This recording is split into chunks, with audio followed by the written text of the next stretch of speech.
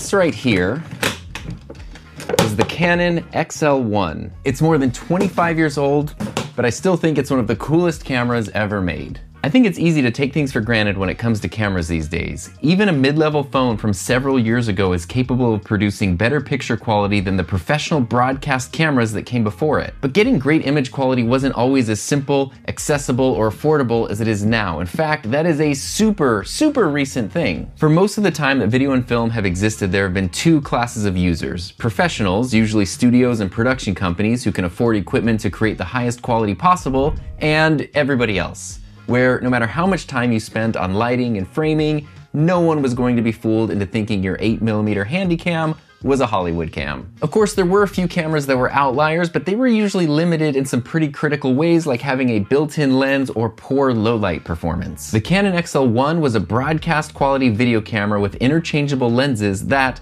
while still expensive, allowed mere mortals to own a camera capable of creating truly professional results. For me, the XL1 was my dream camera when it was released, but I was still a teenager at the time, so even with that attainable, affordable $4,000 MSRP, it was still so far beyond anything I ever thought I could ever possibly afford. That is, until now.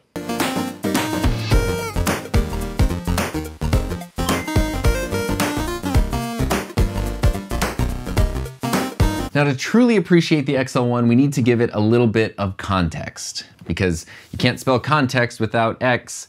Back in 1998, video cameras were pretty different. At that time, most people were using 8mm and VHS camcorders, and there were 3-chip cameras that had higher quality at the time, but they were typically for broadcast purposes and not really affordable for most people. And basically what that chip thing means is that most camcorders have one chip that handles all 3 of the primary colors, red, green, and blue. Those 3 colors go into that chip, it converts them and combines them to create an image. A 3-chip camera has, believe it or not, 3 chips, one for each color, red, green, and blue, which basically means that each of those primary colors has the image processing power of an entire single chip camcorder behind it. So then when those 3 chips combine their powers like some sort of image sensor Avengers, the result is a much higher quality image and much better low light performance. And that's usually what you would see on broadcast television in the late 90s, early 2000s. So with that in mind, that means that no matter what you did, your single chip camcorder, no matter how much effort you put into making things look as good as possible, there was a very real limit on the level of image quality you could achieve. And while broadcast cameras like this were costing somewhere between $20,000, $30,000, $40,000, the XL1 came out for $4,000, which is a 3-chip camera, and it has an XL lens mount, which turned out to be an extra large advantage because that means you could change out the lenses on this 3-chip camera. So just like DSLRs would do years later when they started implementing video features, if I can get this lens on here, the XL1 brought unheard of quality to normal people, or average, I guess no videographers are really normal, but to the average videographer. And that was all a full decade before the first DSLRs would start implementing video features. But on top of all of this, Canon knew that developing a new lens mount was a slow and expensive process, and it didn't really make a lot of sense to develop a whole lineup of lenses for a very niche mount, the XL mount, that they weren't even sure whether or not it was going to be successful. The XL1 did come standard with a 5.5 to 88mm lens that had image stabilization and power zoom. So just real quick, let's take a minute to appreciate how awesome this lens is that comes with this camera. This camera does not have a very big sensor at all, so that means, I don't know what the full frame equivalent of this would be. 5.5 to 88mm is a pretty good zoom length, but then to also have image stabilization, very usable image stabilization built in, autofocus built in, and a built-in ND filter. This is pretty much the only lens you would need for most purposes, but you did have other options, including a wide-angle lens and a fully manual lens. And since beyond those lenses, there really never was much natively released for the XL lens mount, Canon did release an EF to XL adapter. So this very not sleek looking thing requires its own battery, and then you can attach one side to the camera and another side to any of Canon's EF lenses, which was still at that time a massive lineup like it is today. And then you could use any of those existing lenses with the XL1. And since there is a battery in here, when I turn on the camera, you'll see this lights up. You can still maintain some of the autofocus and image stabilization and aperture control over your lens. It kind of varies depending on the lens that you're using, but that means you don't even have to do fully manual control on these lenses. You could still have some auto controls as well. And then you had an absolutely absurd amount of options when it comes to lenses, not only zoom lenses like this 24-105, but also prime lenses. And so now the image quality that you're able to get that super shallow depth of field. You're able to get really cool bits of focus. Look how zoomed in I am on this monitor right here with this Canon EF lens. Even though this is not HD footage, this is still pretty impressive footage for a camcorder from the 90s. And this also meant that in a world with camcorders that had it was almost impossible to get a shallow depth of field, not only were you able to use these high quality lenses with your XL1, but for almost the first time ever, you were now able to use a prime lens with a camcorder. So now here I am on a camcorder from 1998, filming with an aperture of f1.4, getting super clear subjects, nice blurry backgrounds. This is the kind of thing that just never would have been possible ever before. But all of that doesn't even touch on one of the best parts, if not the best part of this camera, which is the form factor. And simply put, I think the form factor is still second to none. This design is clearly based on traditional ENG cameras, which has been around for a very long time, and that means that practicality is at the forefront. An ENG, or electronic news gathering camera, is typically what you would see on the shoulder of a camera person from a TV news station, but it might be news to you that they were used for a lot more than just news. ENG cameras, especially before DSLR and mirrorless video, were hugely popular for working videographers. And a really cool thing is that ENG cameras, at least externally, haven't really changed much since the 80s or 90s, not unlike myself.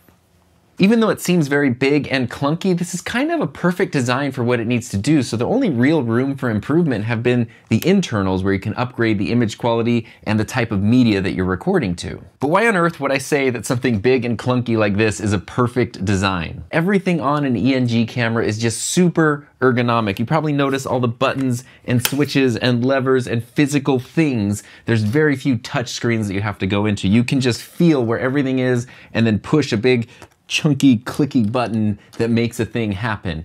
And when you're in a situation where things need to work reliably and consistently, and you're in a situation where stuff changes very, very quickly, being able to do that all very physically and very tactilely on a well-balanced camera that also then makes it very easy to get super steady footage is a hugely important thing when it comes to the design of that camera. So what the XL1 did was it took this design and it just made it a little bit more compact and a little bit more user-friendly. ENG cameras are also usually very repairable and sometimes even upgradable. So while video cameras and camcorders at the time that the XL1 was released were not typically repairable or upgradable, the XL1 was quite modular because in addition to being able to change out the lens, you could also change out and replace the microphone and the viewfinder, which leaves just this as the core camera body, making it very modular and upgradable and even a bit repairable. There's also even an XLR shoulder mount that you can attach to the back of the camera, which would then give you two full-size XLR inputs and some more mounting options to even potentially run the camera off of a V-mount battery, just like a big ENG camera. So the idea that a regular person could actually own a camera capable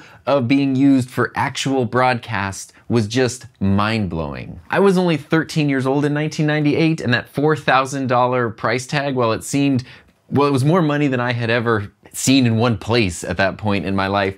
It did kind of seem like something that if I worked really hard and saved for a few years, I might be able to actually get an XL1 broadcast quality camcorder of my own. And that's something that was never even on the horizon of the realm of possibility before. And to take that even further, as part of the marketing for the XL1's launch, Canon even used it to make a commercial for one of their other consumer camcorders as a proof of concept that it was truly good enough for real broadcast and commercial use. The image is completely stable, and the camera is so lightweight that I'm able to hand hold it myself. I can put the camera above my head, all the way down at my feet. I think the picture quality of the XL1 in comparison to other industrial grade video cameras is far superior. So after seeing that, at that point, I don't think I'd ever wanted anything more in my life than a Canon XL1. I even had a printed picture of it pinned to my wall all throughout middle school and high school. So while other people had like celebrities and supermodels on their walls, I had the Canon XL1.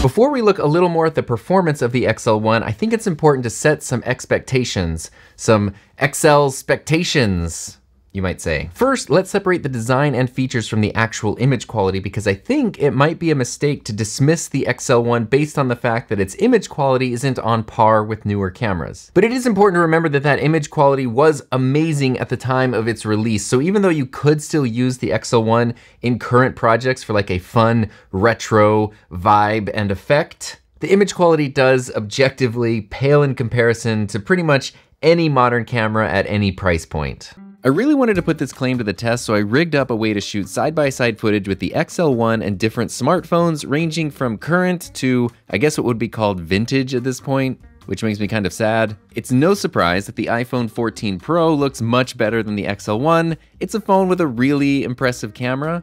But going back a few years further, the iPhone XR's 4K footage still looks really good. And the stabilization makes a really big difference too, so the whole thing definitely outperforms the XL1. So this made me curious, and I wanted to see when phone camera image quality began to surpass cameras like the XL1. Going back almost a decade to the iPhone 6, which tops out at 1080 high definition video, I think the footage is still really impressive overall from the phone, especially the dynamic range in the sky and the clouds in this scene. So now it's time to really dig into some old boxes in the closet and find my iPhone 4 from 2010. The iPhone 4 could shoot video at 720p, which while not full HD, still does look a lot better than I expected it to compared to the XL1, but I think this is also where the lack of stabilization really starts to become more noticeable, keeping in mind the XL1 has a heavier body that helps keep things stable along with stabilization built right into the lens. My oldest smartphone is the iPhone 3GS from 2009, which was 8 years after my XL1S was released. The 3GS was the first iPhone capable of recording video and could film up to a whopping 480p, which, as it turns out, is just about the same resolution as the XL1. And this is where I thought things got the most interesting, because the image quality between the Canon XL1 and the iPhone 3GS is pretty darn similar. If anything, this is where the XL1 starts to have an edge, because even though the resolution is almost the same between them, the XL1 does have that awesome lens and a much bigger image sensor. But just think about that. It only took a few years for something that fits in your pocket to rival the image quality of the XL1, which was a professional broadcast camera. Of course, keeping in mind that no phone has the manual controls or ergonomics of a dedicated camera, even if the image quality is the same or better. But again, that form factor, which leads into the fun factor, are both off the charts, which is a very scientific measurement of form and function. And that all goes back to that core ENG camera design that we just talked about. So let's take a quick look at everything the XL1 has to offer in terms of its design. On what we can call the main side, you have a lot of controls for like your exposure, your lens release, iris select, and these are all right where your hand is going to be when the camera is on your shoulder. There's a big physical control wheel that will turn the camera on, off, and change between modes, and then you have a little LCD that tells you what mode you're in and gives you some tape counter information and all that. You have a lot more physical buttons right here to access menus and different settings, and something I really like is that these buttons here, these dials, for your audio gain and some of the other controls like white balance and exposure, they push out and then you can turn them and then push them in to lock them. So once you have them set, they're kind of locked in and they don't take up much more space, but it is also supremely satisfying to push them in and lock them and unlock them. It is just really fun.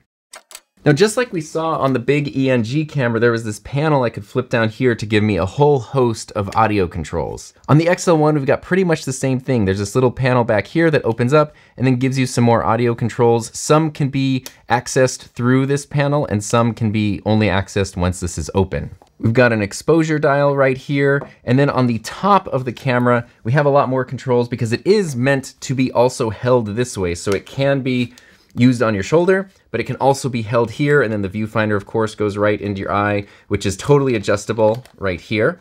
The viewfinder also, since there isn't an LCD display, on an ENG camera like this, when there wasn't an LCD flip-out display, what you can do is flip up the viewfinder, and then you actually just look at the little viewfinder screen, so if you need to be far away, that's kind of how you do that. The XL1 doesn't have that option, but it does have this near far switch. So near far, wherever you are, you can see into the viewfinder really easily. If you put that to near, then that means it's going to magnify it to be up close to your eye. And if you push it to far, it physically moves the little screen further away, so that way you can look into the viewfinder from a distance and kind of use it like an LCD screen.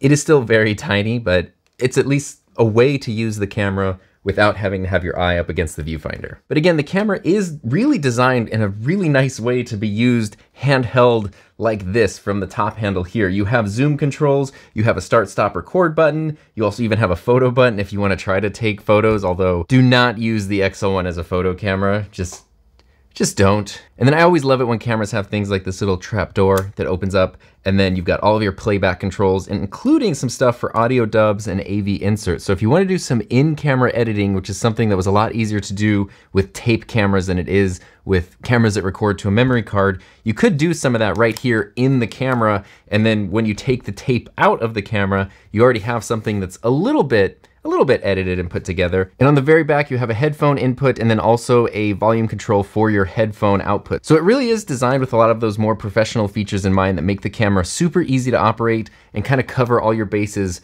both in terms of video and audio production. You do have your side handle here, which has the zoom rocker switch, and this feels every bit as good as the zoom rocker switch on this ENG camera. These rocker switches provide a really tactile experience when it comes to zoom controls, because the harder that you press it, the faster the camera will zoom, and the less pressure you put on it, the slower it will zoom. And the XL1's works the exact same way and almost feels exactly the same. I would say it's like 95% there. There's also a little photo button here if you want to, and then of course you have your record button, your big red record button right there. The camera has some pretty interesting I/O options. On the back, you have your traditional RCA jacks, so your red, yellow, and white jacks that let you output your audio. There's also S-Video, which is slightly higher quality video than just using the yellow RCA jack. But the modernness of the camera comes on the side over here, where I can take down this little cover, and now we have a FireWire port along with options to connect a remote control and even, I guess, a flash or something. So there's a little more advanced I/O options on the side out here. That FireWire one being one of the biggest features and the biggest updates. And then of course you do have your tape eject button right here. So it pops open. And then you have your mini DV tape. Now during that little tour, you might have noticed that the logo here on my camera says that it is actually the XL1S, which was an updated version released in 2001. Now we will talk about different versions of the XL1 in the next section, but the XL1S did have slightly better image quality than the original, although to be fair, with modern eyes that are used to modernized cameras, I don't think anyone's really gonna know the difference between the XL1 and the XL1S in terms of footage these days, but there was a bit of a difference. Either way, both of them look absolutely incredible for the time that they're from. Now, because this camera records to a tape, working with the footage, the workflow is a little bit funky. There is the FireWire port, which was extremely advanced for the time because newer computers in 1998 and the early 2000s started having FireWire ports. You could get a blue translucent iMac DV and import your footage directly into iMovie 1.0, but unfortunately with newer computers, using FireWire can be a little tricky. So what I do instead is I just use the Elgato video capture, which is an easier way to essentially make a camera a USB source and then record the footage to your computer. But again, because this does record to tape, there is a 1-to-1 ratio between footage and time it takes to import that footage. So if you have 40 minutes of video, it's going to take, you guessed it, 40 minutes to import that video to your computer. So just keep that in mind. Next time you feel a little bit frustrated that your SD card is taking like 6 minutes to import 70 gigabytes of footage, just remember, real-time importing was a thing that was a really not fun time for a long time. But with all this in mind, you can use the XL1 in some pretty fun and creative ways with modern workflows. Obviously, you can import the footage to your computer relatively easily, but you can also use relatively inexpensive things like this HDMI converter, which will then take these RCA analog outputs and convert them into an HDMI source that you can run into a monitor, into a digital recorder, so you could totally bypass the tape recording and just record directly to a digital recorder, or you could even run the camera through the HDMI converter and then run that HDMI into a capture card and then record directly to your computer, or even use the XL1 or any old analog camcorder as a source for live streaming, which is incredibly fun. The autofocus on here is surprisingly capable, especially for something like a one-person talking head live stream. And so I've done that a few times, and it is really, really fun, and it's a cool way to sort of give new life to these older cameras. And here's an example of me streaming totally for real with the XL1, just running into Ecamm Live through the Elgato Cam Link and the HDMI converter, and I can run my audio through the Rodecaster or whatever I want, or even from the XL1. But the important thing to take away from all this is that even though the image quality of the XL1 is seriously dated, the design and features are still absolutely awesome, and in many ways, far better than what's available on modern cameras. And that's something that I think has really helped to build a lasting legacy for the XL1. Maybe that L stands for legacy.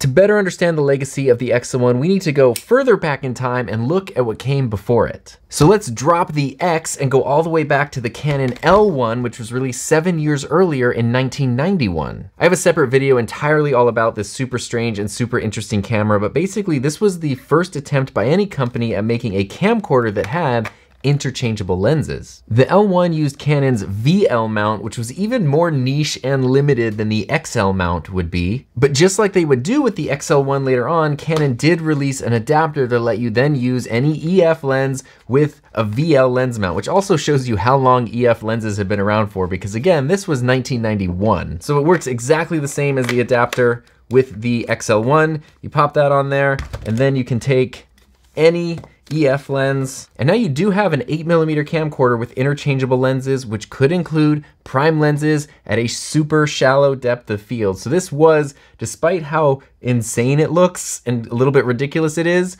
this is a pretty groundbreaking development in the world of camcorders and home/personal video, and this camera had an MSRP of about $3,000 when it was released. But even in its standard form, the design of the Canon L1 is completely bizarre. It's literally like they melted an SLR photo camera and a camcorder together into one thing. It's honestly one of the best/worst examples of design by committee that I've ever seen. But as much as the L1 was an absurd and experimental proof of concept, it did prove that there was interest in interchangeable lens camcorders that weren't outrageously expensive. And Canon would take a lot of cues from the L1 and then develop those into what would later on become the XL1. And unlike the L1, the XL1 was a huge success. It would remain incredibly popular all the way through the mid-2000s, when a lot of productions and projects then started switching from standard definition to high definition. And like I said earlier, my specific camera is actually the XL1S, which was released in 2001, but this was not the only update to the XL1 lineup. Canon released the XL2 in 2004, which had significantly improved image quality, and even though it was still a standard definition camcorder, the XL2 did have some pretty cool options for things like true widescreen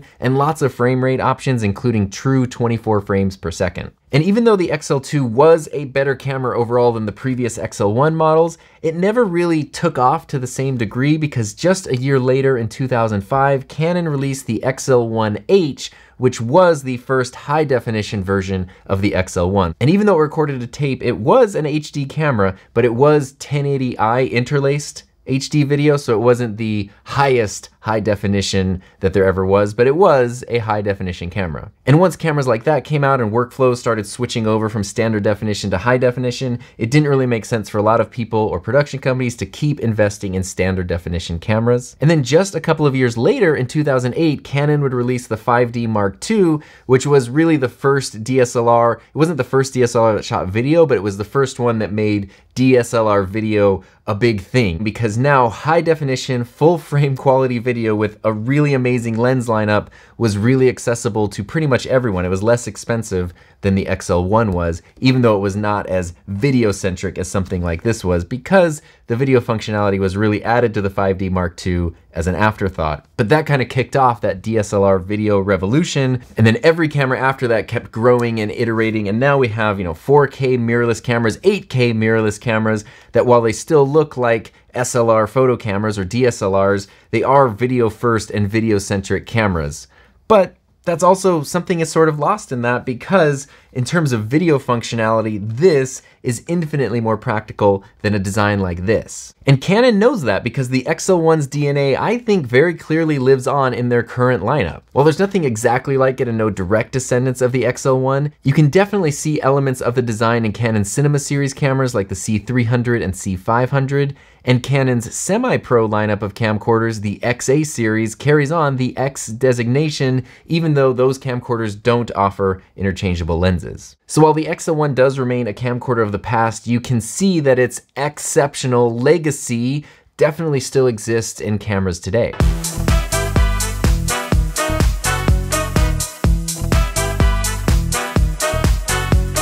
Finally getting my own XL1 after all these years has honestly been kind of an amazing experience.